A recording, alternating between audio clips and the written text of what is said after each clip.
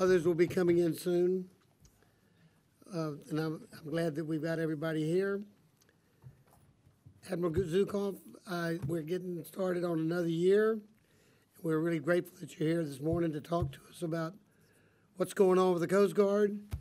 As you are aware, we're all aware that we don't have the budget out yet, but we are, because we are on a kind of a crammed up schedule to get things done on next year's budget, or next year's appropriations bills.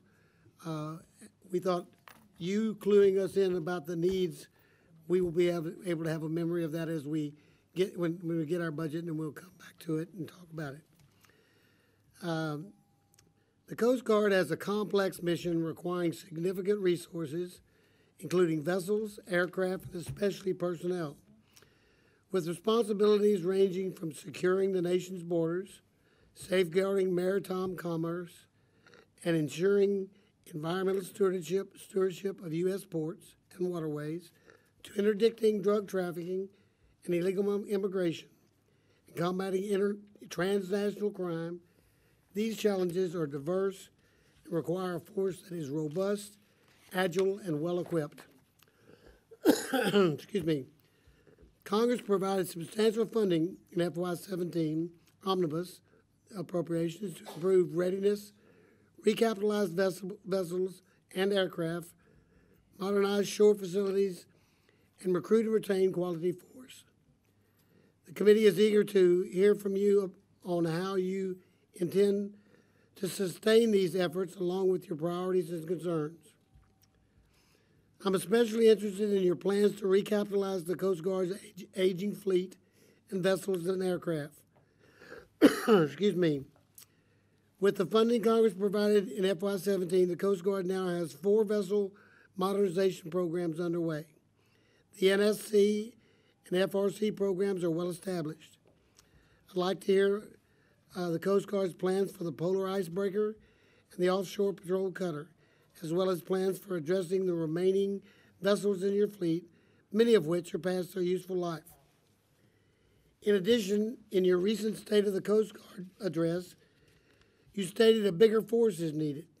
I look forward to hearing from you on what is driving the staffing requirements and a strategy to fund this growth, especially in light of the recapitalization efforts that the Coast Guard will need to continue to address in the future budget submissions. Although the FY18 budget isn't expected until next week, unmet needs will remain. The subcommittee will face tough decisions to ensure critical priority programs are adequately funded and that all funding appropriated is, in fact, executable. Your testimony today will help guide this committee in making those tough decisions. After we receive your budget, I look forward to a candid discussion about unmet needs that were not addressed. Admiral, every agency is operating in a constrained resource environment. However, I believe few can match the Coast Guard's consistently excellent performance. Recruiting and maintaining a quality force, sustaining operations with aging assets, recapitalizing for the future, and taking care of Coast Guard families. This is no easy task. I commend the leadership and the Coast Guard men and women who serve this nation so very ably. And I also want to take this opportunity to commend Commander Joanne Berdion as she completes her assignment as the Coast Guard's liaison to the House of Representatives. I've dealt with many liaison officers from our military services as chairman of this subcommittee and a member of the Defense Appropriations Subcommittee, and I can tell you that Commander Berdion is one of the best. An ardent, responsible, and trustworthy advocate, she has been an invaluable asset to the staff and the force multiplier for the Coast Guard. I and my staff will miss her and wish her well in her next assignment, where I know she will continue to serve the nation and the Coast Guard with distinction. Before I turn to the Admiral for his statement, the text of which will be included in the record, I first want to recognize my distinguished ranking member, Ms. Roble Allard, for any remarks she may wish to make. Thank you, Mr. Chairman. Welcome, Admiral, to this morning's hearing. The Coast Guard has a critical set of missions that we must properly support. That is why I was pleased we were able to provide funding above the FY17 request for the Coast Guard, including $233 million above the request for the Acquisition, Construction, and Improvements account, which funds the recapitalization of the Coast Guard air and marine assets, and $92 million above the request for operating expenses. As was mentioned, we don't currently have any detail on what is included in the FY18 budget request for the Coast Guard. However, with this administration's focus on border security, we have seen in the skinny budget the other DHS programs are cut. With the forthcoming 2018 request in mind, we need to know how the Coast Guard is operating and what resources are needed to support your important missions, especially for personnel and operations. I also would like to thank Joanne Burdian for her hard work with the Appropriations Committee on behalf of the Coast Guard and the American people, and wish her well on her next assignment. She will be with us for a little while longer, but this is probably our last opportunity to publicly recognize her service. Thank you again for joining us this morning, Admiral, and I look forward to our discussion. And Admiral, before you begin, I want to recognize your lovely wife here today with us. I've had the pleasure of being at your home and also traveling with you, and I know that she's the wind beneath your wings. So we're very proud to have her here today. You may proceed. Good morning, Chairman Carter and Ranking Member Roybal Allard. And first of all, thank you for calling out the many accomplishments of Joanne Burdian. I will stay, she will leave. But we have many great coasties and certainly many that will be able to fill her place. I also want to thank the distinguished members of this subcommittee and thank you for the opportunity to speak with you today. And especially, I thank you for your support of the United States Coast Guard. In particular, I appreciate your advocacy for the fiscal year 2017 consolidated appropriation as it funds key readiness and modernization initiatives and better positions us to address today's evolving challenges.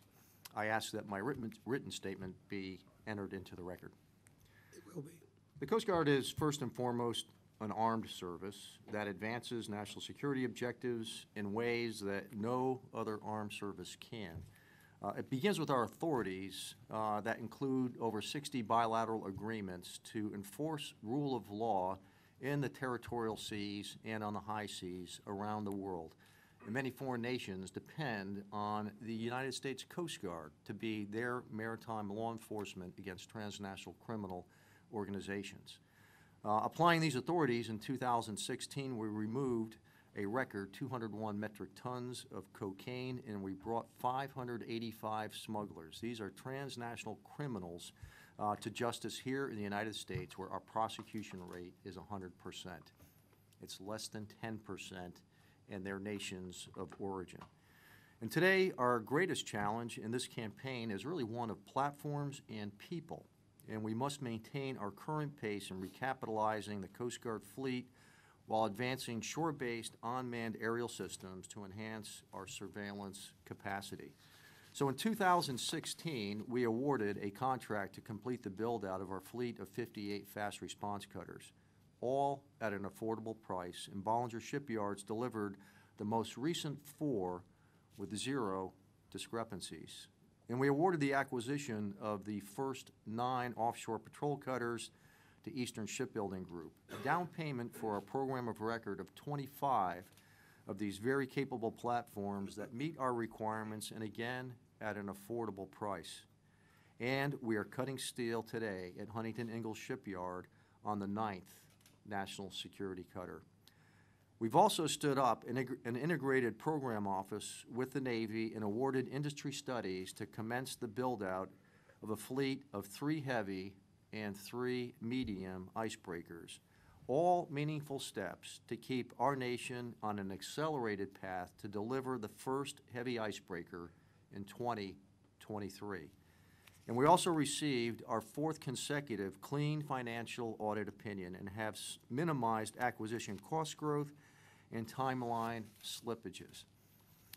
The Coast Guard is the only armed service that has been funded below the Budget Control Act floor in our annualized operations and maintenance appropriation. Going forward, we will need 5% annual growth in our operations and maintenance accounts and at least $2 billion for major acquisitions to operate and maintain our assets and preserve our acquisition programs.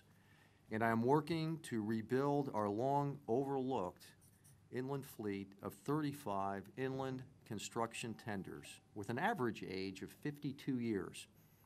Now is the critical time in sustaining our inland river system and overall maritime transportation system that contribute $4.5 trillion of commerce on an annual basis. This fleet is essential to our economic and our national security. And finally, we need to grow the Coast Guard. And with respect to our most critical asset, our people, over the next 5 years, we need to restore the 1,100 reserve billets that were taken out of circulation as we faced difficult budget priorities. And we need to bring on another 5,000 active duty members into our service over the next 5 years while sustaining our more than 8,500 civil servants. This is the direction that the world's best Coast Guard, our United States Coast Guard, must steer into the future. And so on that note, I sincerely thank the unwavering support of this subcommittee to address our most pressing needs. With the continued support of the administration and Congress, the Coast Guard will remain semper paratus, always ready. Thank you for the opportunity to testify today, and I look forward to your questions. All right, thank you, Admiral. We are going to keep a time clock, but we're going to loosely keep the time clock. We're here to get information today. I want to start off with something you just mentioned that I've been looking at and thinking about. You state the recapitalization of the Coast Guard is the highest priority. However, many vessels you operate have reached or surpassed their projected service life. The inland cutter fleet in particular, which you just mentioned, this is so vital to the $4.5 trillion of economic activity that occur on our nation's waterways, and they are in desperate need of replacement. Only 10 of the 35 cutters are under 50 years old, and one that was commissioned in 1944. We don't even think of how old that is. The magnitude of this recapitalization modernization effort will require trade-offs annually. Beyond the major programs like the NSC, the FRC, and the OPC, and the Polar Icebreaker, does the Coast Guard have a viable plan to address the requirements of this vital but aged fleet? And what strategic risks are you taking as a consequence of focusing the recapitalization program on the NSC, FRC, and OPC, and the Icebreaker? Chairman, thank you for that question. And this is not a new need, a new requirement. This is one that has lingered over time as we looked at other programs, other major acquisitions, and we did not want to put those acquisition programs at risk. But eventually you have to air out your dirty laundry. And this is the time to do that. This provides full disclosure of what our on-met requirements are. As we build out the National Security Cutter, actually the 9th National Security Cutter will cost less than the 6th. As we look at keeping a hot product line going and then realizing economies of scale, the cost of those are coming down. The fast response cutters are now coming out with zero discrepancies. So with mature product lines, we are driving down costs and then holding requirements steady. We've already reached out to the Army Corps of Engineers and looking for a commercial off-the-shelf design for an inland tender that can be modified depending on where it's going to be operating, but would have the same engines, basically the same design, and can be built for roughly about $25 million a copy in a commercial shipyard here in the United States, which would also stimulate job growth as well. When you actually go down to the waterfront and you go on the Coast Guard cutter Smilax, which is in fact 73 years old, the first thing you notice are there's no women assigned to it, because these ships were not designed for mixed gender crews back in the 1940s. We've done a lot of lead and asbestos mitigation to make sure that these are still safe are habitable. And if they're not, we take them out of service. But at the end of the day, I mean, this is what maintains our infrastructure, our inland waterway system. And through that waterway that connects to deep water ports are over $4.5 trillion of commerce each and every year. The heartland of the United States are maritime states in the true sense. Kentucky, Tennessee, Ohio, Illinois, and so on down the upper Mississippi River, lower Mississippi River. When you look at the lattice work of the waterways that we have and what burden that takes off our other highways, it really is what I would call geographic envy to any other nation that looks at our geography, but again, maintained by this fledgling fleet of 35 ships. The time to replace them have arrived.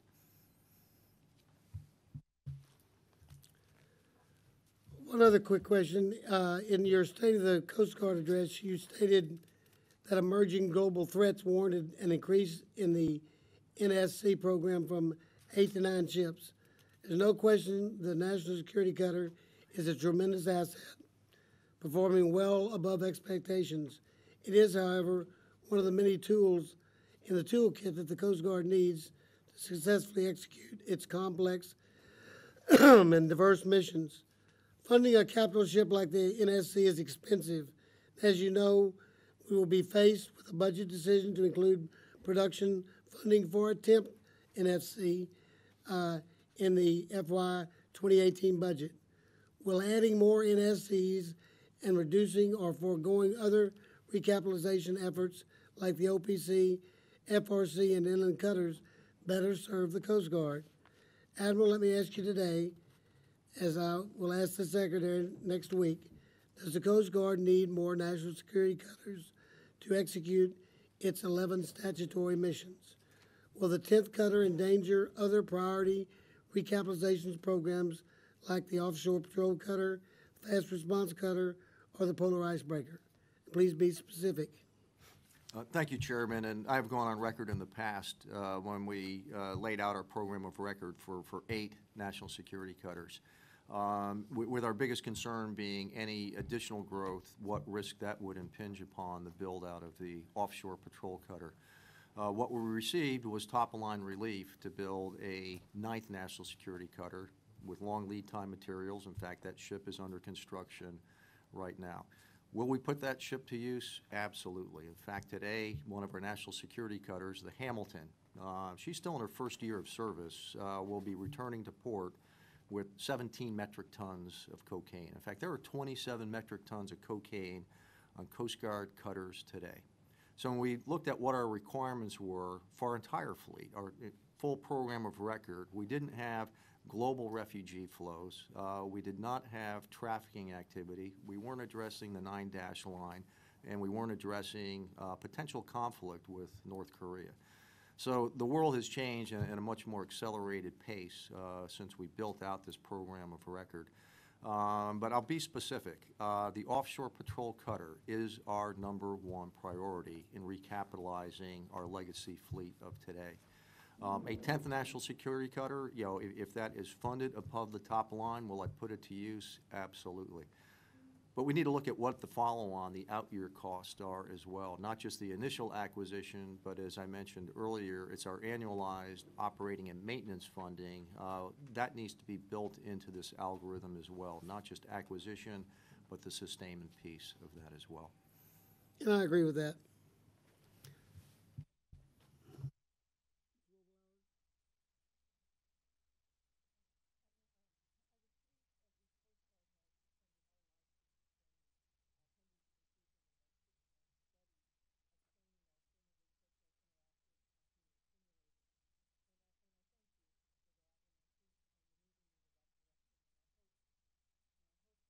This will lead to a permanent end to live tissue training.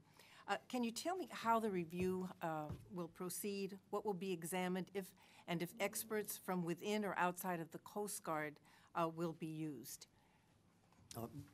Ranking member, this will in all likelihood be a contract service, just as the legacy live tissue training was, and like you, I found that quite honestly abhorrent in terms of meeting our mission requirements. So we will move to a simulation. It may be more expensive, but for us it'll be the right thing to do to prepare our Coast Guard members who may be deployed to theaters where they may encounter traumatic injuries. Okay. I believe there is some evidence, however, that it is cheaper to do it this way, so I'm hoping that will be true. Yes, ma'am. And again, I look at this as the right thing to do. Thank you. This past week, we saw the devastating effects of a cyber attack involving ransomware across many countries. And the news has reported that over 100,000 organizations have been affected in 150 countries. As vital physical infrastructure is increasingly dependent on the Internet, the potential damage of these attacks increases significantly. The Coast Guard is responsible for cybersecurity for one such piece of infrastructure, and that is, the ports. What would be the impact of such an attack to the movement of commerce, and what would be a delay in operations mean to commerce if the ports were to shut down, even for an hour or a day? Ranking member, this probably goes back to 2014 when there was a work delay on the West Coast as the longshoremen workers were revisiting their contract renewal for 5 years. When I went out there, I flew over the ports of LA Long Beach, and I counted over 70 fully laden container ships anchored offshore because they could not engage in commerce. That immediately impacts the Rust Belt, the manufacturing floors. It affects the stocking in major distributors. We live in a just-in-time environment. The daily cost is over $1 billion a day, and then the jobs that get added onto that as well. This was a man-made disruption. The very same thing can happen because about 90+% of our ports are fully automated. They've taken the human out of the equation, if you will. So everything from cargo manifests to actually moving and then forwarding that container as well. So industry is turning to the Coast Guard in terms of what are the national standards, if you will, for cyber security. I am engaged personally with the International Maritime Organization, as we just don't look at the United States, but we need to look at the entire international global supply chain. And then how do we codify and then share best practices internationally? And so we find the Coast Guard drawing more and more in terms of a sector, maritime, to be the oversight, if you will, not a regulatory, but disseminating best practices in terms of how can we prevent a cyber intrusion, and then also turning to industry to report to us so that we know that there has been an intrusion in case this is a coordinated effort to disrupt our supply chain. And how is the coordination between the ports and the Coast Guard working with regards to cybersecurity? We have 37 area maritime security committees at all of our major ports, and within these committees we have subcommittees that are strictly addressing cyber security. Right now it is not built into the Maritime Transportation Security Act. That addresses fences and access, but it doesn't address indirect access via the internet. So we're collaborating with the many port stakeholders through these air maritime security committees, looking for best practices. I'm encouraged by what I've seen at Long Beach container terminals. They have nearly fully automated that port facility, right down to autonomous vehicles that move containers, battery powered, no carbon footprint whatsoever. But they built cybersecurity into the forefront of that. And how do you migrate that best practice for others? There's a real cost involved in doing this. So I think the other piece of that is the cost aspect. But the cost of a disruption would be ruinous to our economy. Mr. Chairman? Thank you. Mr. Fleshman. Thank you.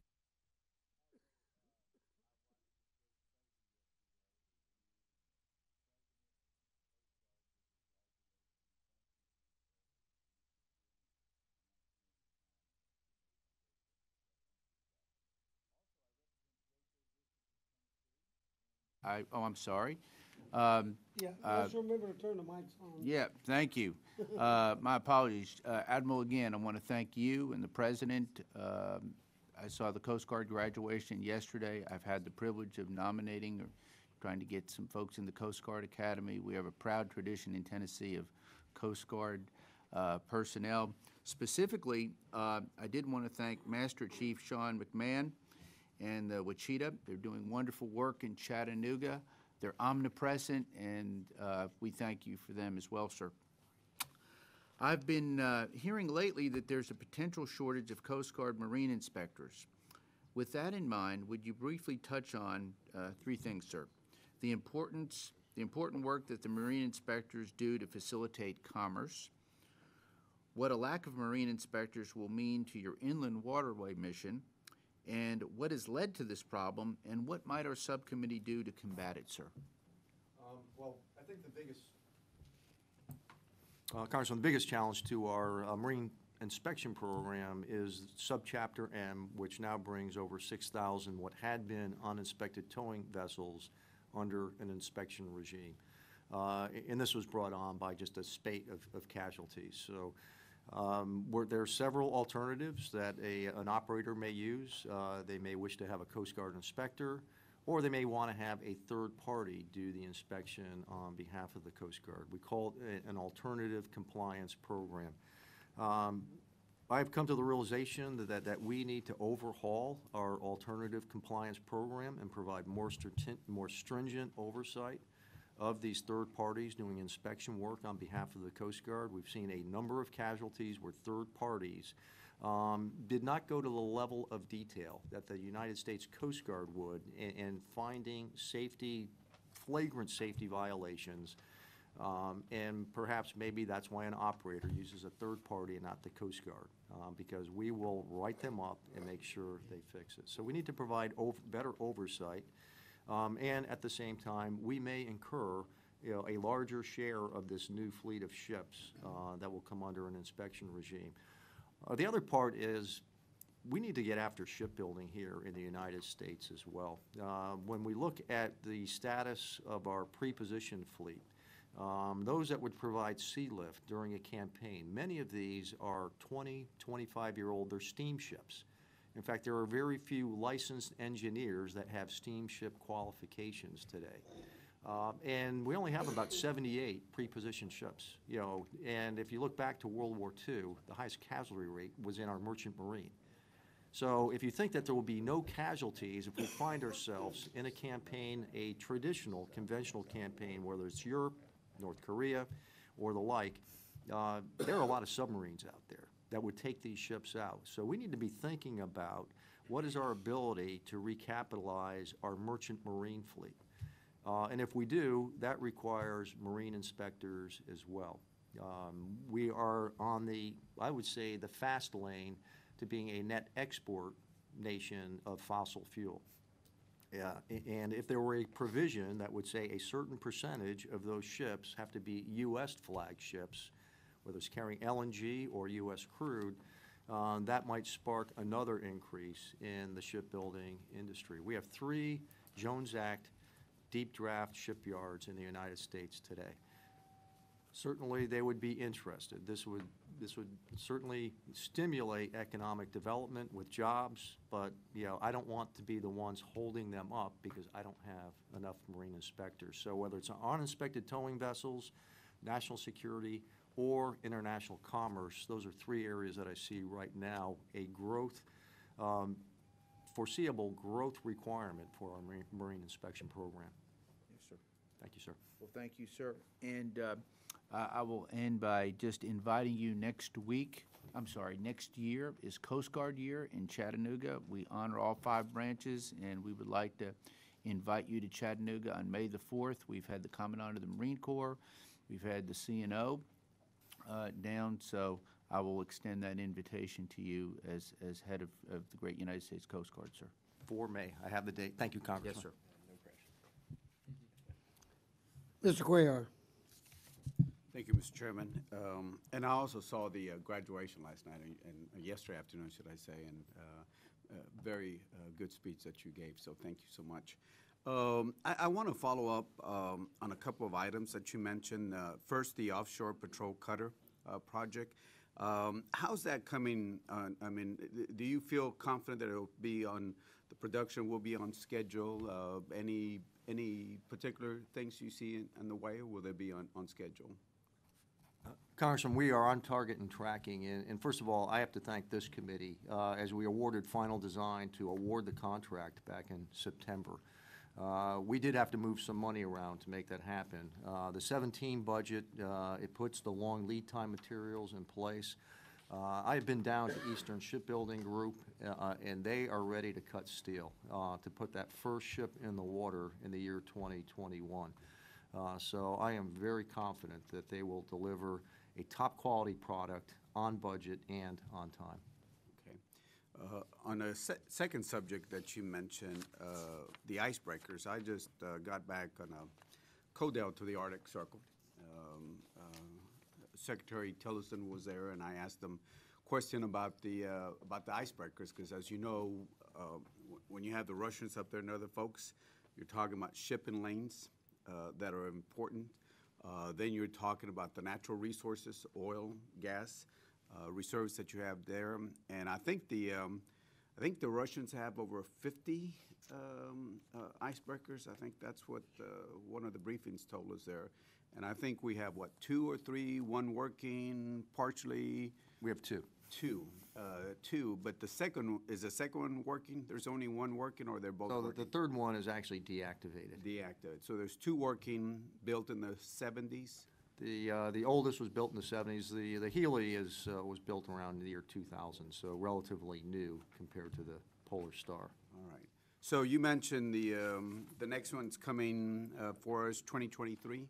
Could you just expand a little bit on the icebreakers for the Arctic Circle? Yeah. So thank you, Congressman. So we chartered a study about 5 years ago to look at what are the national requirements for access in the high latitudes. This was done through a third party, and we went back, revisited a number of times, and at the end of it, the minimum requirement was 3 heavy and 3 medium icebreakers. If you use a carrier, an aircraft carrier as kind of the model, and if you need an aircraft carrier, say in the Pacific, well, you really need 3 to keep one there permanently. One's in maintenance, one's ramping up to get ready, and the other one's deployed for 6 to 8 months at a time. So it takes 3 to make 1, which is how we got to 3 and 3 if we need permanent presence north and south, or even more so.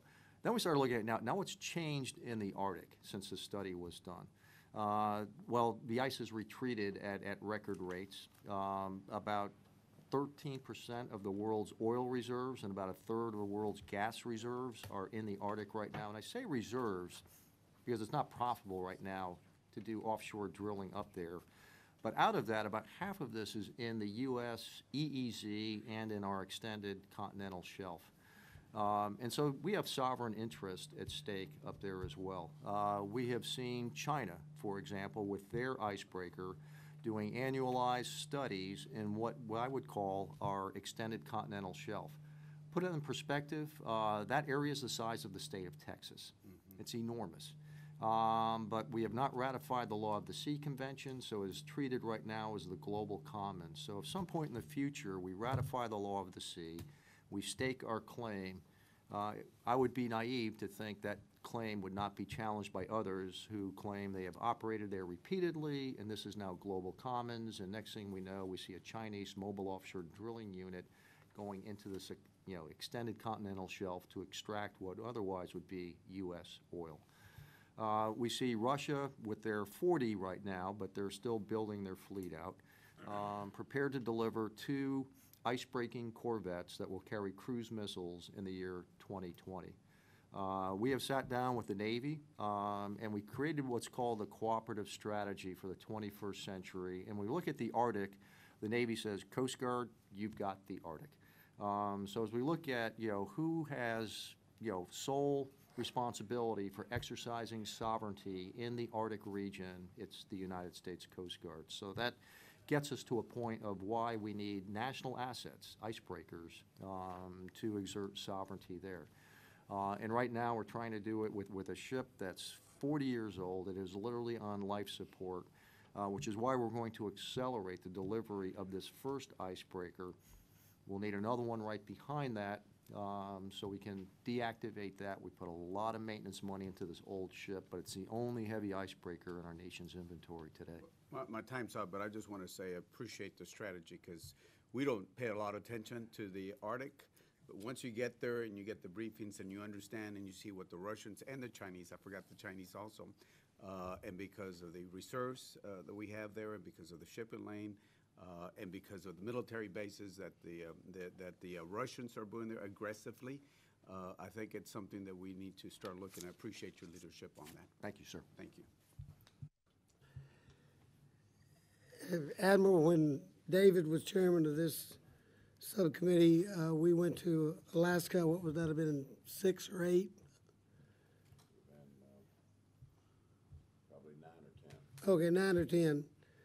My wife learned that Coast Guard needed a icebreaker, and she's been bugging me about that icebreaker ever since. And yesterday, when the president mentioned it in his speech at the graduation, she called me in the middle of another meeting to inform me that the president said he's going to give him an icebreaker. You've got the best lobbyist, as far as I'm concerned, for me in this committee as anybody in the country. Mr. Palacio. Thank you, Mr. Chairman. Admiral, it's great to see you again. Really enjoyed seeing you in Pascagoula, Mississippi for the christening of the Kimball this past March, and look forward to several more christenings of the national security cutters. And just want to thank you and your men and women that work for you for everything that they do, protecting our maritime security, as well as keeping the drugs off the streets and out of the hands of our children and our communities. That's an extremely important mission. Thank you for doing that. My question is, $18 million has gone into research and development for a shore-based long-range UAS. Can you tell me a little bit more about the program and the timeline for delivery? Yeah, thank you, Congressman. So we've talked a lot about recapitalizing ships, which are long overdue. But the reason we're having so much success right now in the transit zone is, one, the intelligence is really good, and two, the surveillance is good. But we have not addressed what are we doing to keep pace with surveillance as we increase our presence on the water. And then how can you do that more effectively and efficiently? And so we're a little bit late to the game getting into the land-based unmanned aerial system. Within the Department of Homeland Security, within Customs and Border Protection, there's a squadron of 9 Guardian UAVs. Built by General Atomics. We have Coast Guard members detailed to CBP to operate these remote systems, but they're really, land border focused, and so we really haven't addressed the maritime domain as well. And so with this $18 million, it's really working within the Department of Homeland Security. So we have a unified requirement that we can leverage, what DOD is building. We're not putting Hellfire missiles on these. These are strictly surveillance platforms. But what are the state-of-the-art systems in the maritime that can look through cloud cover, that can work at extended ranges? Right now, the Go Fast activity, I was at Tampa, Florida, talking to our folks at Panama Express, and the Go Fast now are heading south from Colombia, off the coast of Ecuador, out of range right now of our surveillance platforms that are pre-staged in Comalapa, El Salvador. So they are going beyond where we can reach. So we're now getting to a point we can't reach and touch them until they come further north.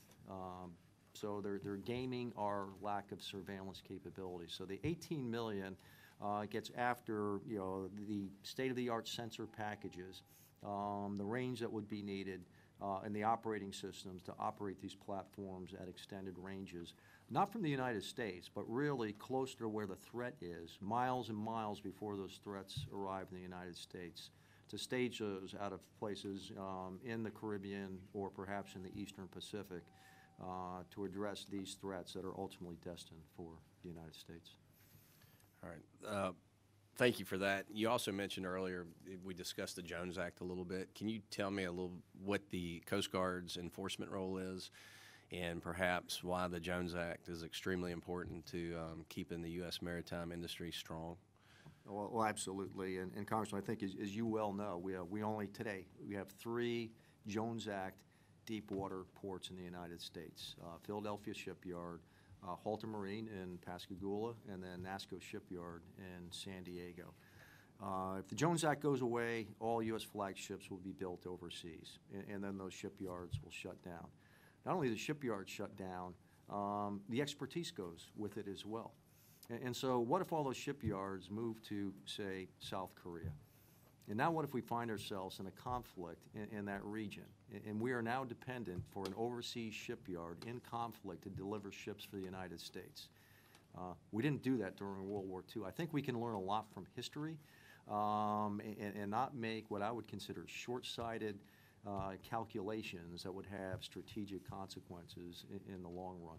Obviously, with that comes our U.S. mariners as well.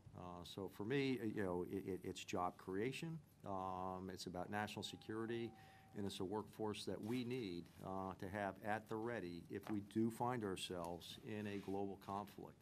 I look around the world today, and I'm not seeing tranquility break out anywhere. I'd like to see it somewhere, but it's just not breaking out. A lot of pressure on our military forces today in terms of how do we balance diplomacy. If that fails, what are the military consequences as a result of that? Jones Act is a big part of that. Admiral, thank you. I yield back. Mr. Pratt, okay, Mr. Ruppersberger. First thing, thank you for being here. I never realized how good the Coast Guard was until I came to Congress. I represent the Port of Baltimore. I know Judge Carter and I sit on the Defense Appropriations, and we do the budget for Army, Navy, Air Force, and Marines. And what you all do with what you have is just incredible, in my opinion. I think semper paratus, what does that mean? Always ready. Always ready. And if you look at what your missions are, with drug interdiction, working with ports, doing all the search and rescue, it's just amazing. When you're one of the last ones to ask questions, a lot of this has been addressed, but I want to prioritize on the area of the Arctic again, and I think it's really important that we deal with this, because I think that maybe because it's so far away or whatever, but we have serious issues because, in my opinion, more than anything, is the Russian aggression. Anything having to do with Putin, we've got to be concerned. And now you also mentioned the China issue. And right now, I think Putin has 40 active polar icebreakers in the Arctic, while the United States has 2, with the Polar Star being commissioned over 40 years. And there's a lot of issues we have to deal with there. Recently, the Russians have made a number of aggressive moves in the region, and that includes dispatching numerous military brigades, planning a large shipping port in Siberia's Yamal Peninsula, and also rebuilding old air bases. U.S. presence, and I'm sure one of the issues, not only from a dominance point of view, but also because of the resources that are going to be there as far as oil. U.S. presence in the Arctic is necessary for more than just power projection. It's a matter of national security. If remain unchecked, the Russians will extend their sphere of influence to over 5 million square miles of Arctic ice and water. Now, climate change is melting ice in the Arctic at an alarming rate, and as a result, more waterways are becoming navigable. It is essential that the United States be ready to assist any uptick in Arctic commerce. There is a vast amount of natural resources which we can extract, including large gas and oil reserves.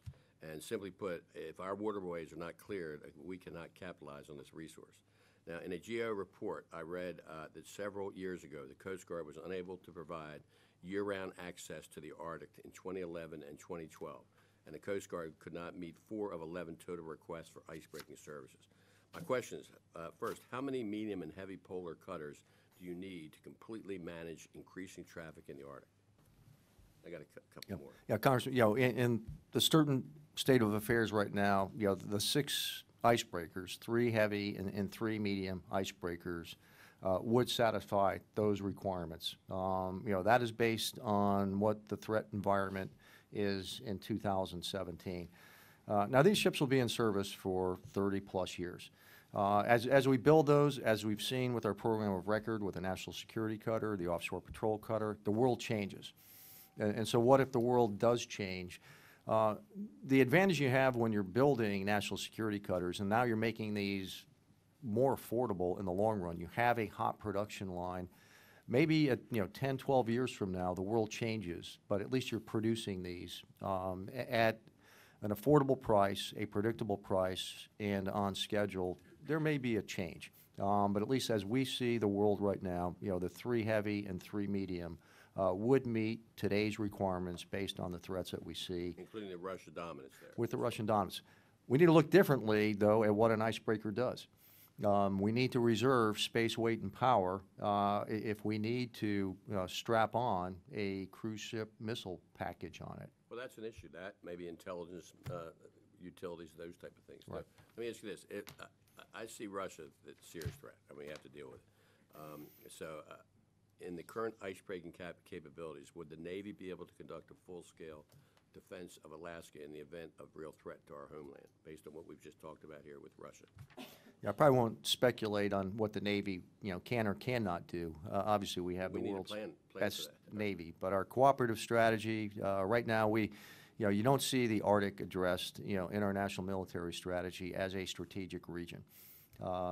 So that's why, as I look at where the other services are operating, where are they not operating? Which is why I'm focused on the Arctic, which is why I'm focused on the Western Hemisphere. We're a military service, and so we need to double down where the other services are pulled off to North Korea, Russia, China, Iran, violent extremism. Many countries, including Russia, lay claims to portions of the Arctic territory. If tensions rise, does the Coast Guard have the capability to firmly defend our geopolitical interests? Congressman, I would say it's seasonal. And for the Navy, it would be seasonal. Seasonal by virtue of the fact that our fleet of today, our offensive capability can only access those waters when they're ice-free. And they're not always ice-free. Well, it's something I think we really need to prioritize. I think it's really important. In this business of politics, it's important you listen to your wife. So I would suggest that this committee and the chairman really listen to his wife, and that we really make this a priority on where we're going. So thank you for Yeah, Congressman, thank you. And again, I want to thank this committee because this is the committee that has really moved this, from the starting block to down the track. The $150 million that we've moved out of the 17 appropriation that you put there gets us out of the starting block. Okay. The other thing I want to say, too, if you are a female member of Congress, you need to listen to your husband. I know. I work out with him in gym sometimes, so I say. Oh, finished. Thank you. We'll go back. I listen. Mr. Taylor. Thank you, Mr. Chairman. And Admiral, thank you for being here today. Really appreciate it, everything that you guys do in your service. And I know that Coast Guard is a great bang for the buck, if you will, and certainly, in my opinion, a fundamental part of our national security apparatus. And I really appreciate what you do. A couple quick things. Actually, I just want to follow up one thing on that Representative Ruckelsberger just said about defending sovereignty in the Arctic. I know that he did ask in terms of Coast Guard's capability to do so in the face of Russian movements, Russian aggression, and stuff like that. Can you just repeat that, if you will? Do you believe that the Coast Guard currently has the capability to be able to deal with that potential threat? And and also, is there a strategy in place now that connects you with the Navy to be able to do it if you need more backup, if you will? I'll first talk about the strategy, and I'll go back to our cooperative strategy for the 21st century, which is signed by the CNO, myself, and then the Commandant of the Marine Corps. And so what it does is it looks at what your inventory is of assets, and then it looks at where you employ those. And so when you start looking at the Arctic on the surface, that is where you'll find the Coast Guard. Are we ready to go toe-to-toe with a Russian combatant with a national security cutter? Our capabilities on the national security cutter are more defensive than they are offensive. So as currently equipped, that platform is not ready to engage in what I would call traditional naval warfare. The Navy certainly has a fairly robust submarine fleet, and so if nothing else, that would keep an adversary guessing. And our Navy has operated in the Arctic for some period of time. So in terms of an offensive capability, it would be less surface and it would be more subsurface. But how might this play out? I mean, do we immediately jump, to armed conflict, or does it begin with the fact that Russia has already claimed most of the Arctic, up to and including the North Pole, and now they start extracting resources, or they move fishing vessels in there, and we say, well, wait a minute, that's not yours. And so initially, the conflict or the tensions, as we see in the 9-dash line in the East-South China Sea, it doesn't quite approach armed conflict. It's something less than. But if you don't have an ability to exert sovereignty, then they're going to fill that vacuum. So I think that presence piece is not presence, but it's really posturing to say, hey, this is our sovereign interest, keep out. And so I think that is really the strategic way forward. Gotcha. So we look at international law first, maritime law first, and go that route, and then but backed up with a presence. Yes, sir. The if I can switch gears just really quickly on the cyber, have you seen an increase in attacks?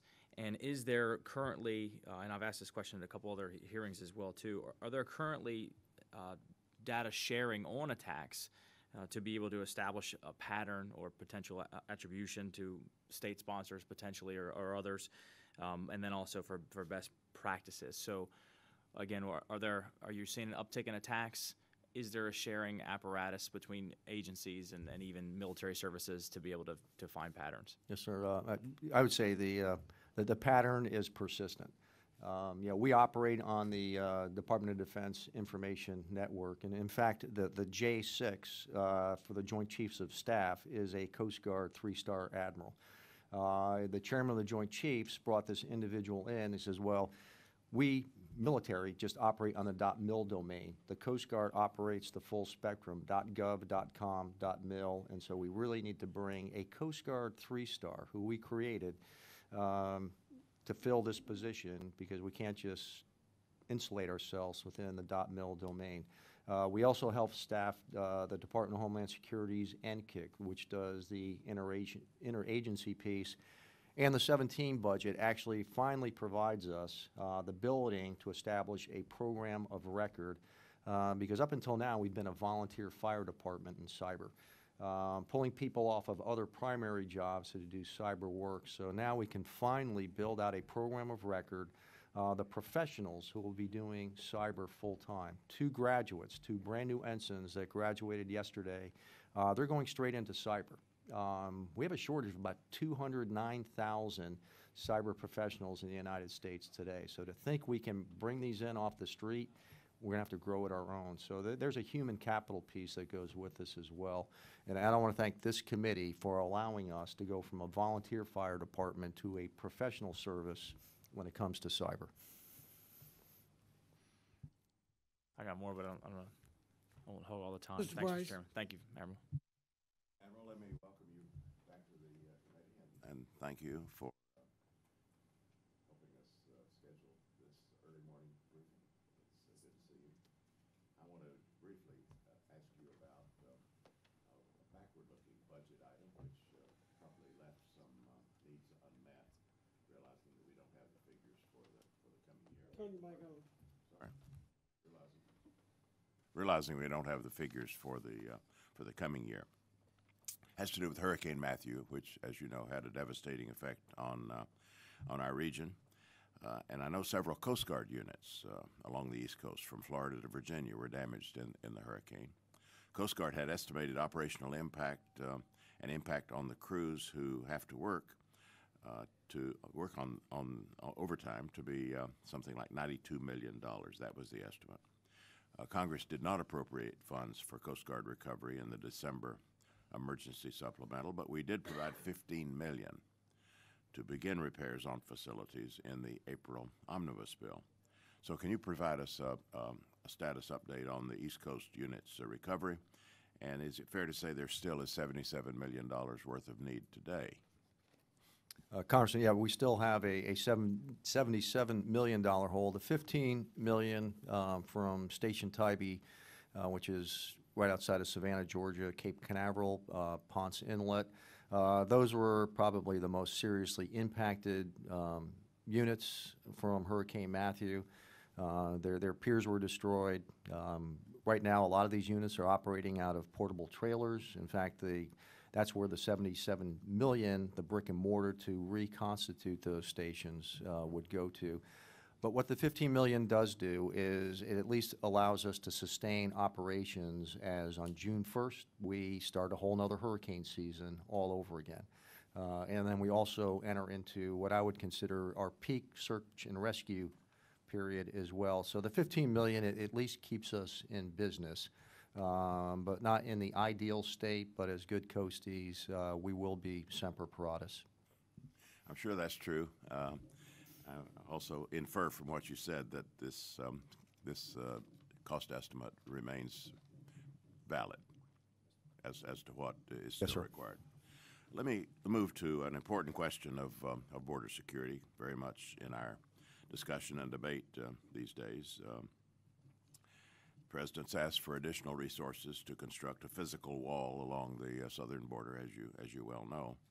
It seems to be a well-kept secret that Congress built 370 miles of pedestrian fencing in the 07-09 fiscal year period, and 300 additional miles of vehicular fencing. That's in place today.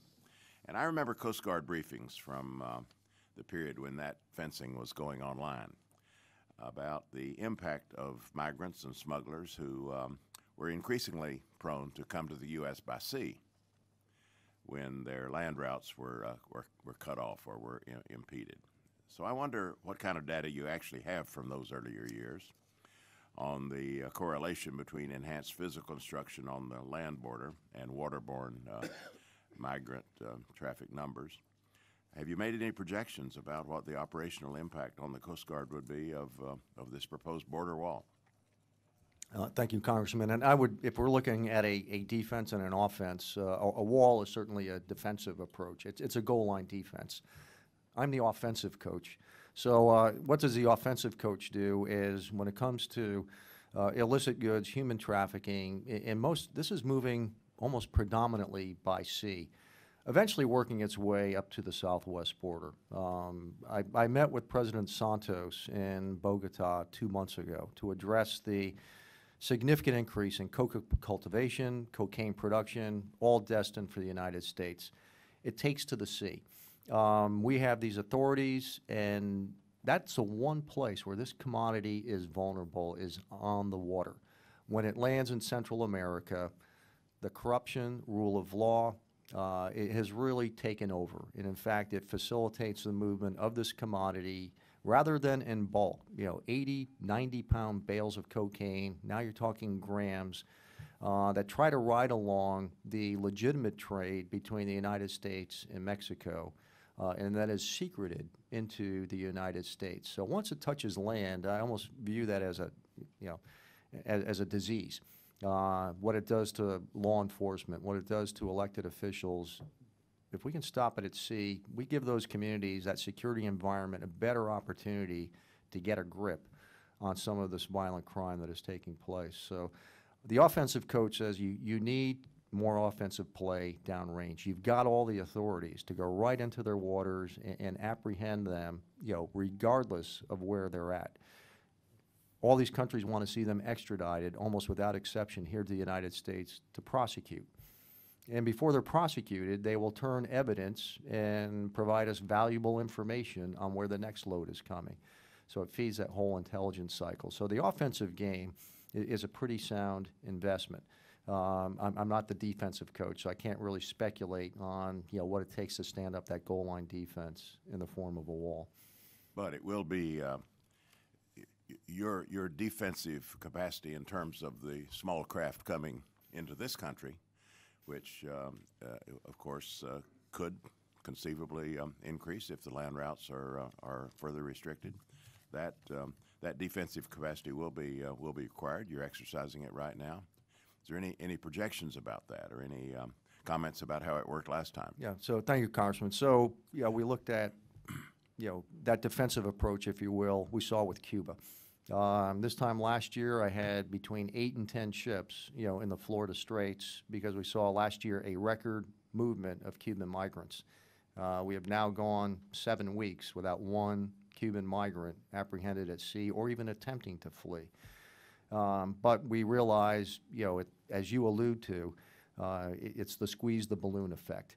If you apply pressure, as in a wall, then illicit activity will find the path of least resistance, and that path is the water, which means we would have to draw down assets to apply that defensive measure if we saw a change from land to maritime access to our homeland. Do I have any time remaining? Go ahead. All right. I will move just quickly to this Cuban matter because that was going to be my next question if time permitted. You've cited the statistics already. The interdiction numbers are down and actually at zero. Is that what you said? That's what I understand as well. At sea, Congressman, yes, at zero. sea. That's what I mean. So what does that mean in terms of the deployment of Coast Guard resources? That offers, of course, a possibility to focus on other areas, other problems. What are your projections there? So what changed in the Florida Straits was the repeal of the wet foot, dry foot policy. That's right. And so we've been able to move some of those ships deeper into the Caribbean. And so now we're seeing shipments of cocaine that have been leaving Venezuela, the Guajira Peninsula in Colombia, destined for either Puerto Rico, the Dominican Republic. From there, they go to Puerto Rico as well. And so we've seen an uptick in our at-sea interdictions because we've been able to push those ships, those resources, fewer of them in the Florida Straits to now look at some of these other threats. So I would call it a target-rich environment. So if it's not migrants, there's plenty to do with all the other illicit activity in the Caribbean, also in the Eastern Pacific. Thank you. Admiral, I want to go back to the icebreaker for a minute. As we've talked about, the U.S. Navy and the Coast Guard established this joint program office to manage the acquisition of this asset. And the bulk of the funding so far has been with Defense Appropriations.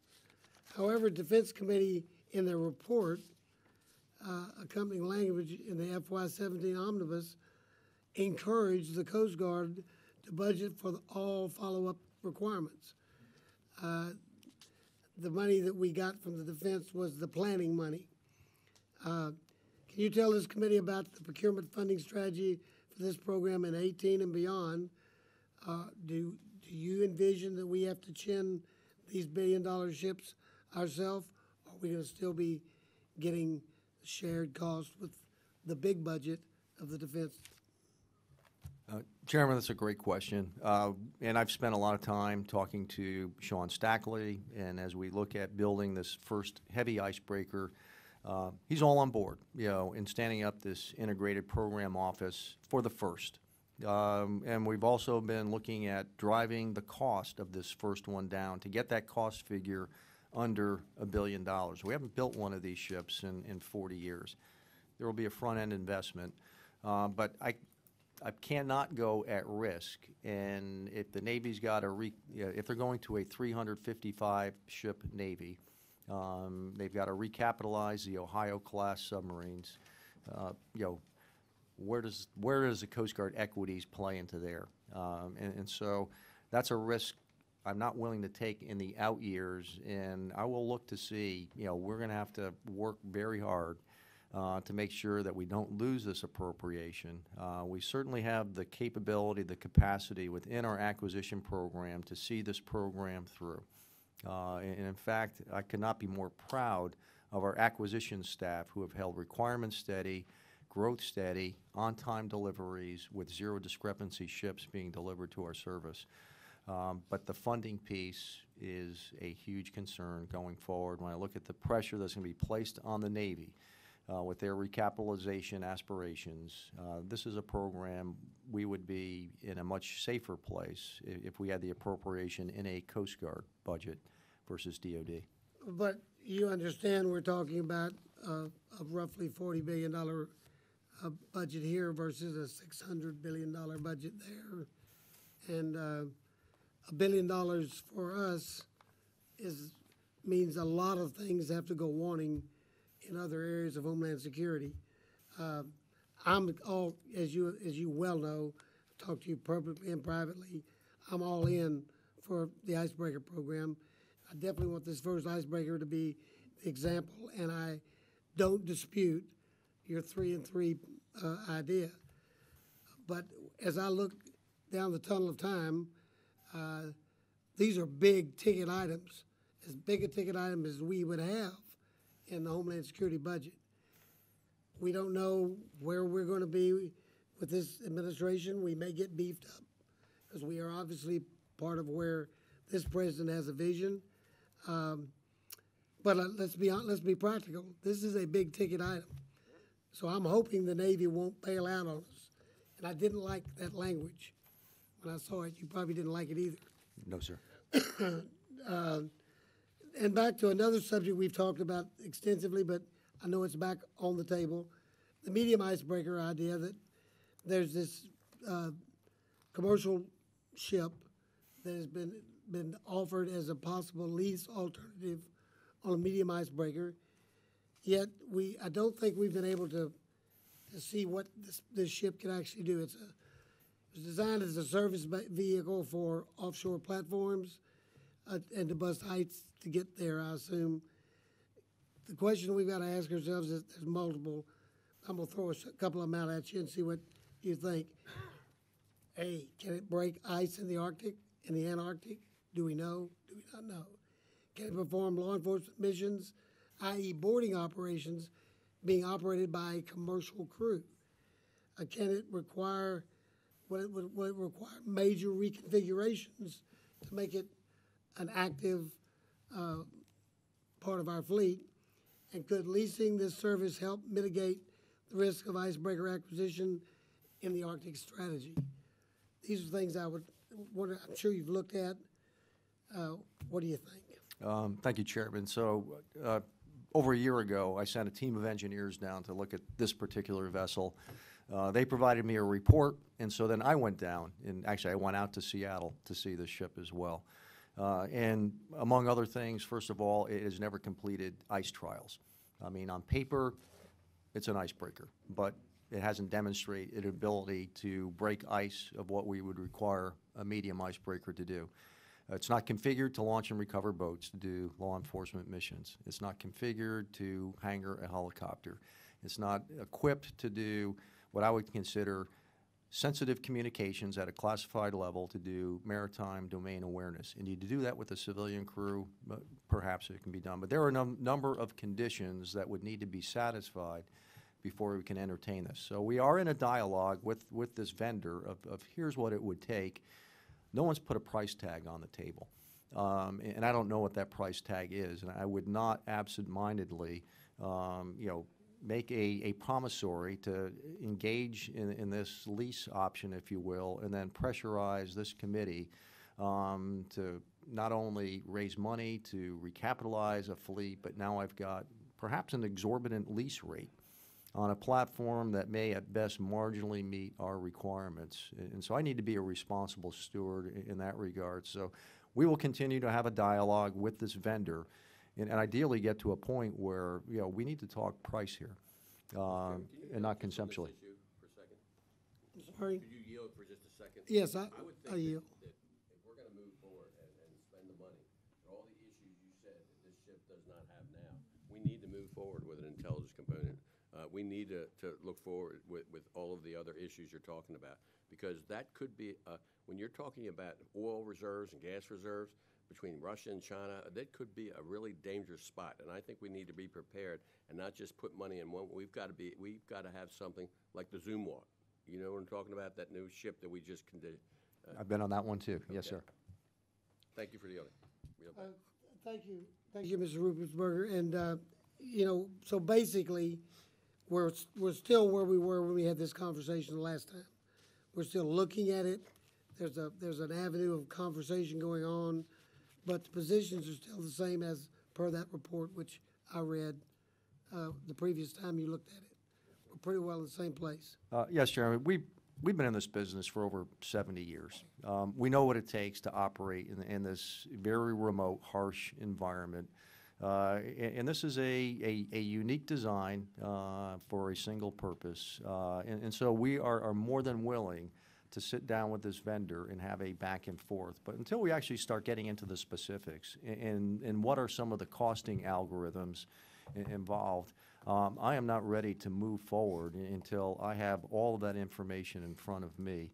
And it would be a breach of trust on my part for me to then turn to you, sir, and say, I'm going to need this lift to lease something. I'm not even sure if it's going to meet our requirements. I assumed we were still in the same place, but I had to ask because I knew that still was a conversation going on. We are, sir. Does everybody want to do a second round, or you? Okay, well, go ahead.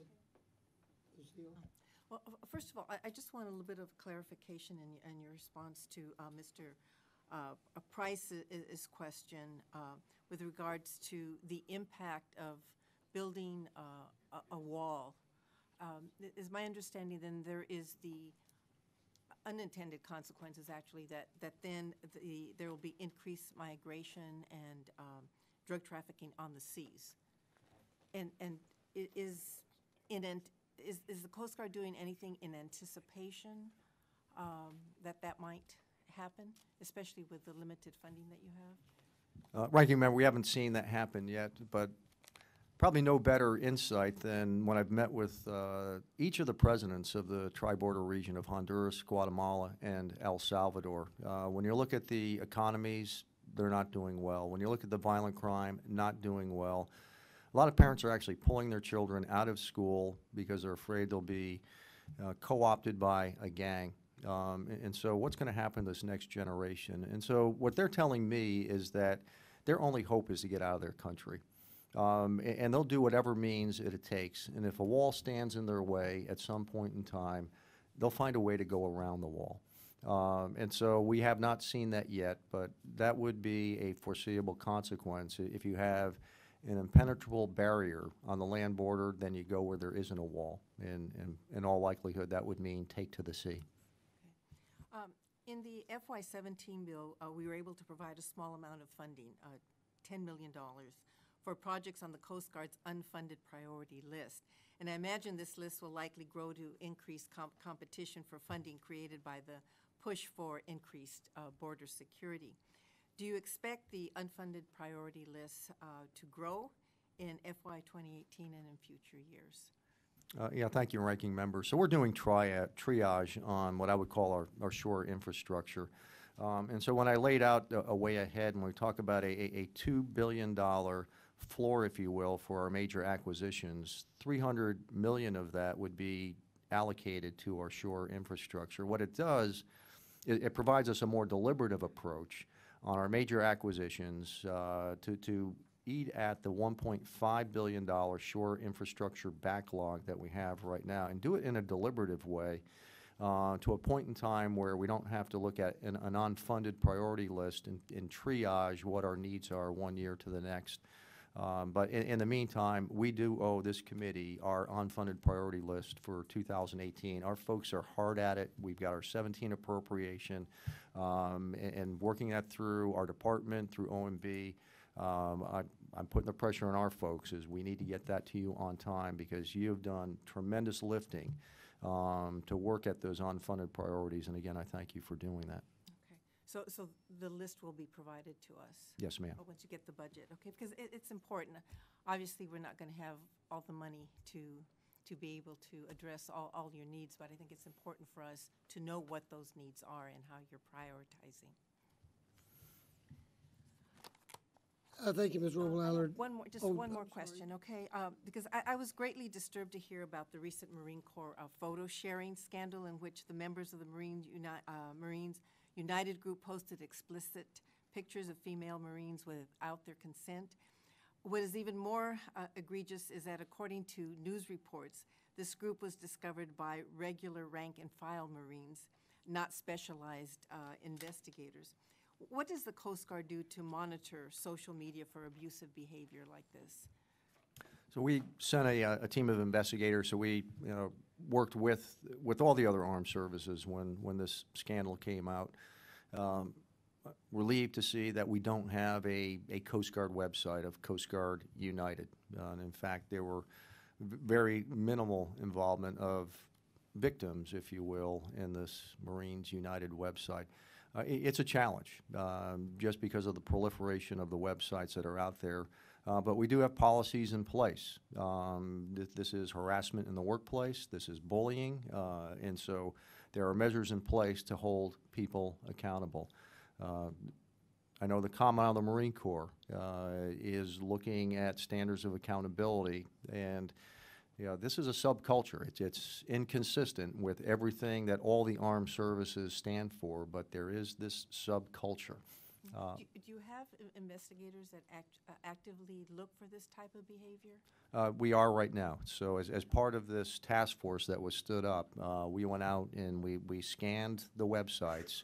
And you have to get creative, and looking, for search engines and trying to find this. And some of are they on the dark internet? But we have not seen any surface.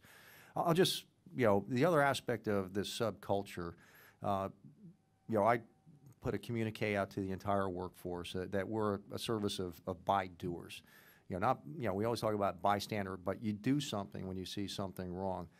We've seen tremendous progress in the reduction of sexual assault in the United States Coast Guard. It was my imperative to try to drive this out of our service altogether, but our numbers are down 40% over the last year. Not only that, but more and more members are coming forward with unrestricted reports, which tells me they know that leadership takes this serious. We're going to hold those accountable that think that they can live a double standard, but not in my Coast Guard.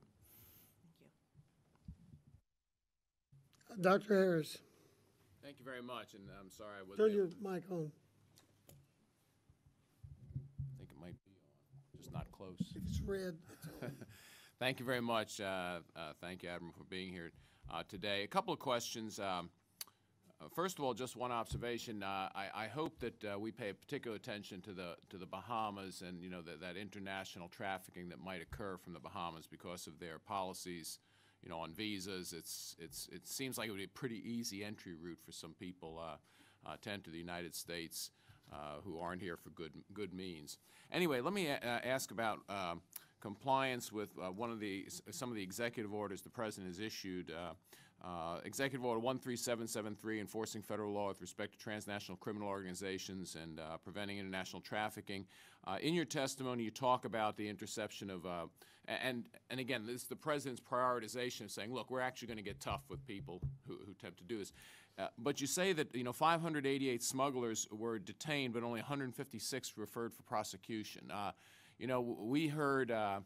I believe it was in this subcommittee from the Border Patrol under the last administration. You had to carry a significant amount of drugs with you before you were prosecuted, which is just striking to me. I mean, we should have zero tolerance. These are drugs. These are harmful. These kill Americans. And so I'm curious, if you detained 588 smugglers, why only 156 referred for prosecution? Doctor, I'll have to get back to you on that 156 number because we're looking at nearly 100% prosecution rates. But this is in your written testimony. I don't understand. This is not, 588 smugglers, 580 detained. And maybe some of your staff can assist you with this. Who wrote this for you? Didn't that strike them as pretty unusual? You detained 588 people with drugs, I assume, or some illegal contraband. And we only prosecute 150. I mean, that bothers me tremendously.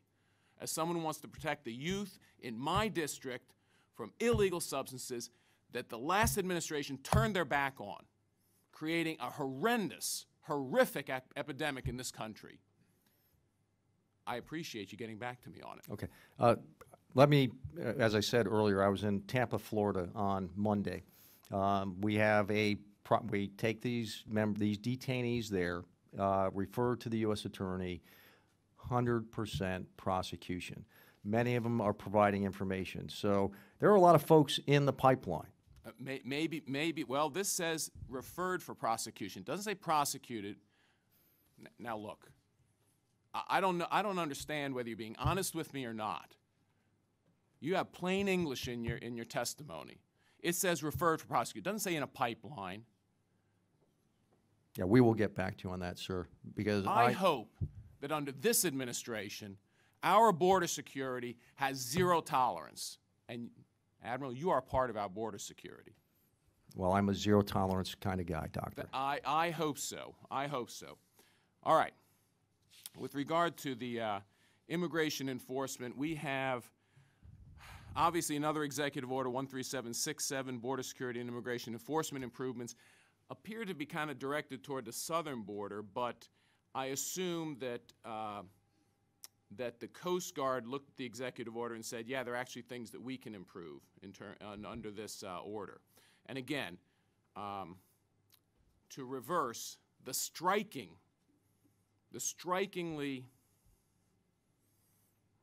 I don't even know how you would phrase it, the catch and release policies of the last administration, the willingness to turn their back on defending our border.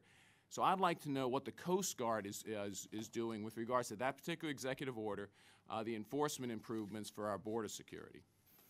Well, Doctor, before this executive order, we had more than doubled our Coast Guard presence in the transit zone, illicit drugs. We removed a record amount of cocaine last year, and we'll probably beat that record again this year.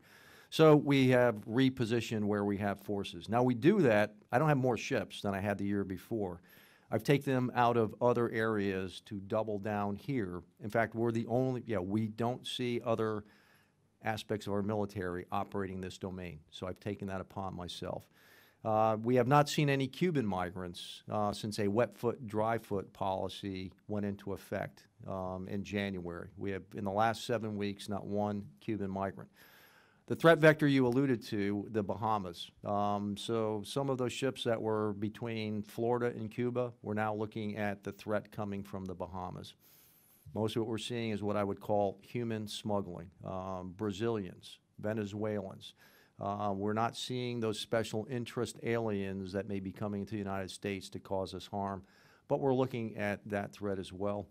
We have joint task forces created under the Department of Homeland Security. We have Coast Guard, CBP, Homeland Security Investigations, working hand in glove to look at, most of this is focused almost exclusively on illegal migration, but to work not just on the members, but what is the network that are moving these people as well. Oh, thank you. And I appreciate that because, there are only two ways to get into this country illegally. You either come by land or by sea. And, you have a huge role in the by sea. And with regards to getting back to me on the first question, I understand that you can only catch. Obviously, a prosecutor has to agree to prosecute. And that's what I want to know. I want to know if what we heard at our southern border was that the prosecutors were unwilling to prosecute low-level drug crimes when they involved violating our borders to deliver drugs here to kill our people. That's what they do. Drugs kill our people. So I understand, but you are the one who's best able to say, look, we find these people. Somebody downstream isn't doing what they need to do. So I'm depending on you to let me know what's going on there. Yeah. Thank you. So again, there may be a technicality. So these were cases versus individuals. So typical smuggling package is 4 to 5 people, and that goes into a case package. Okay. And so we may be, I think, in violent agreement perhaps, but I need to validate, okay, who are in these cases? What are the numbers of people? But typically it's 4 to 5 and a go fast, and they typically plead out. And again, prosecution rate pretty darn high. Good, and that's what I need to go after, because again, what we heard from the southern border is that the prosecution rate wasn't high, and I hope because I think when you seize contraband, I think it's probably higher quantities. I mean, people, don't put one little cube of marijuana on a boat. But if you can get back to me, I appreciate that. Thank you. I yield back. Yes, sir. Mr. Cuellar. Thank you, Mr. Chairman. Let me just follow up on my colleague. This is an issue I've been looking at because I do live on the border, and I assume this applies to any of the U.S. attorneys. Brought this to the attention of Chairman Wolf some time ago because what you have is every U.S. attorney district will have a different policy. You, just like Border Patrol, you do your job, you get them, you present them over to the U.S. Attorney's Office. The U.S. attorneys, because Congress, and that means, if I can just correct my colleague, it's not the past administration, it's the past administrations with an S. And this could continue if we don't add money into the legal system. The problem is Congress always puts money into Border Patrol, the law enforcement, and you create activity because you arrest people, you put them down the legal system. But if we don't add the U.S. attorneys, judges, and if you look at the caseload for the judges on the border, they're about this high compared to other judges that have a level caseload this high. So if we don't add judges, U.S. attorneys, U.S. marshals, and everybody down the stream, then what they're going to continue doing is they're going to continue prioritizing the cases. And I know that because I get frustrated in my area because without revealing the amount of drugs where they either say we're not going to prosecute or we're going to give it to the local district attorney, and the local district attorney say, hey, we're already loaded up here, then what happens is I joke around that if you're a bad guy, all you have to do is X amount just be a pound under, and you might be let go because, or sent to the state level because of the priorities. So it's all a matter of funding. And if we just keep putting money on the goal line, then all we're going to have is we're going to have the same problem, past administrations with an S and current administration, unless we seriously put money on judges. I'm talking about the border, the judges, the U.S. attorneys, the U.S. marshals, and everybody down the system. We're going to be in the same thing and still be talking about this for a while. So it's, in my opinion, it's not your fault. It's a matter of putting money into the legal system, number one. You also mentioned that the wall is a defense and you do an offense on the water. I respectfully disagree. I think if you look at the $18 billion that we spend on land and ocean, that's a 1 yard line, the goal line. And if you want to play football, I'd rather play defense not on the 1 yard line, but I'd rather play defense on their 20 yard line, which means that, like you mentioned, work with Central America, work with the Colombians. You know, the president's here this week, as you know, a Colombian president. And that's what we need to do, extend our perimeter instead of playing on defense. So we appreciate your efforts on that last part. The last thing I want you to consider, and I got some language into the law some years ago, and the Coast Guard did a report, is the only international waterway that y'all don't really spend time on is the Rio Grande. And I understand it's not, it's what they call, remember the last Coast Guard, it's brown waters compared to blue waters, and you prefer blue waters, I understand that. And I understand it's not deep, but you got those airboats that are available there. I know the Air Marine is doing some work there, but just want to mention for the record, the only international river that you all don't do any work on, really spend, is the Rio Grande, and it's international waters, as you know, because it's an international river. So I do want to say I appreciate your work. I look forward to working with you on the icebreakers. I did, when I mentioned to Secretary Tillis, he said he was going to talk to Tillerson. He was going to talk to the president, so if he mentioned it at the speech, I guess he did do that. Or maybe he listened to somebody's wife. I don't know what, but either way, I want to be supportive of the committee on the icebreakers because we just can't forget about the Arctic. I do appreciate the work that you do, and sometimes your hands are tied. And Mr. Harris, I'd be happy to work with you because I've been looking at this for a long time. And it's frustrating. It really is frustrating that law enforcement, and I include you also in the work, you present it over the U.S. attorneys. They don't have the resources, and therefore they make priorities, and I don't like those priorities on that. But unfortunately, if we don't put the money, we're going to be talking about this for this administration, other administration. But I appreciate the work that y'all do. Yeah. Congress, just on that note, where we prosecute these drug cases, I have taken out of hide a number of our JAG officers as special assistants to the U.S. Attorney so we can move these cases forward. And I'll continue to make that investment to take some of that burden so these do not become low-priority cases, and so we do get the prosecution as well. Yeah. And finally, Mr. Chairman, keep in mind Miami Vice, and I keep, in the 1980s, if you remember, the drugs were coming in through the that area of the United States. Some of us in Texas were saying, one of these days it's like a balloon. If you put the pressure here, they're going to come another way. Sure enough, years later, here we are talking about the border. And as you know, when you talk about billions of dollars of drugs coming in, we have consumption in the U.S., and the bad guys are going to, transnational groups are going to be making money. They're going to find a way. If you block over here, they're going to come another way, and it's a constant, ever-going, strategy that we got to have. It's not static. It's ongoing, and again, you all play a very important role. Yeah, and kind of just adjacent to your district, down in South Padre Island, huge influx of illegal poaching by Mexican fishing vessels, fishing in U.S. waters. And a lot of these fish are protected, red snapper, for example. So a lot of effort being expended by the Coast Guard to stem this back. Weekly, we're seizing these pangas, but they just keep coming and coming. If you're down in Port Isabel, you'll see a yard filled with hundreds of these boats that we're seizing. So right now, that's been a pressure point for us on our border as it approaches the Rio Grande. Thank you, sir. Mr. Cuellar has done a lot of really hard work, and I've also twisted Mr. Culberson's arm. We are getting more legal resources into this project. Mr. Taylor. Thank you, Mr. Chairman.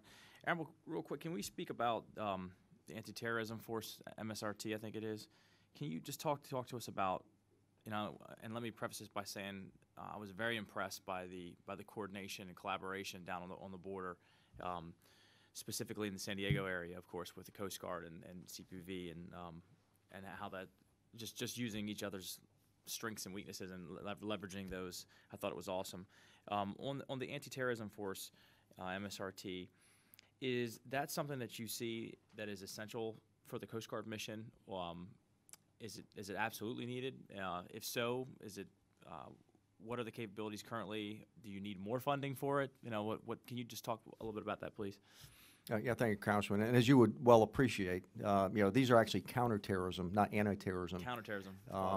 Two teams, one in San Diego, one in Chesapeake, each team about 200 people strong.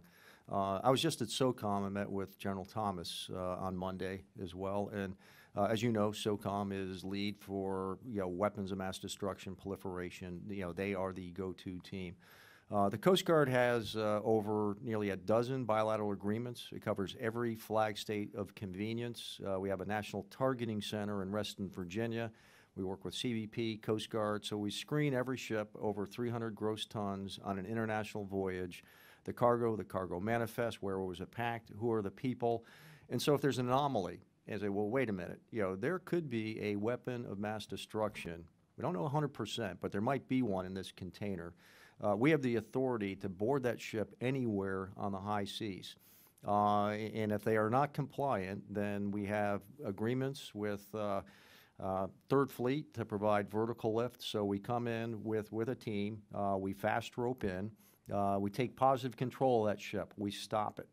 And then we go ahead and we do the search. We can do everything but what special forces can't do. I can't say that in an unclassified environment, but it gives us that authority in an ambiguous threat to stop it before a ship, say, enters the port of San Diego, a military port, and now we've got a commercial ship with a weapon of mass destruction on it. So we still see a requirement for us to have it, either that or we assume away there will be no proliferation of nuclear material, forever to come. And when I look at Pakistan, I look at North Korea, I'm not ready to make that assumption. So we need to sustain this capability. This is not your everyday coasties.